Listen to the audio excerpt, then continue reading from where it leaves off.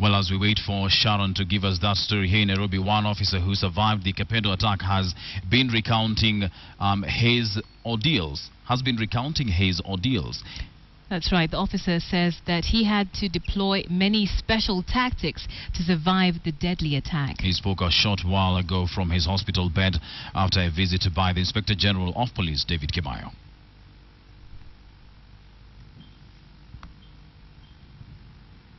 Right, well, I'm told that we do have Ian Wafula on the phone, and he's going to be giving us some updates on the situation in that part of the country. Ian, I hope you can hear me. Yes, Nancy, I can hear you. Exactly just about 30 minutes ago, we witnessed the fifth firearm that was surrendered today being handed over to the Deputy County Commissioner, that is Daniel Kirui.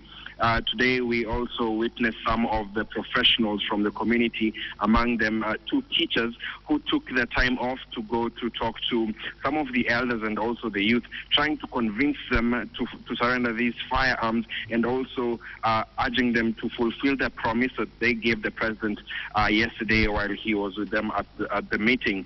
So out of this, a total of 5 firearms were surrendered today by some of the Pokot youth who were involved in the ambush that saw 21 police officers die and 3 civilians dead. The Deputy County Commissioner says they are targeting to recover 22 firearms, of which now they're left with 17 of them. Nancy?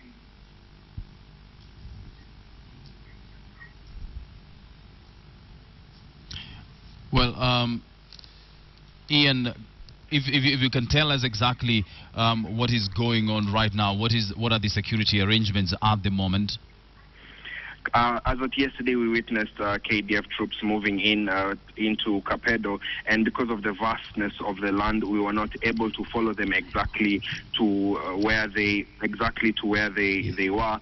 But there were complaints and rumors from the residents that in the morning, at least 4 explosions were heard, and this is believed that the 4 bombs had been launched by the Kenya Defense Forces. And the rumors further said that at least 2 people had died, 2 herders had died from these explosions, but this was yet to be confirmed. Now, the death of these 2 people angered some of the Pokot elders who were in the process of talking to some of the youth to voluntarily surrender the firearms.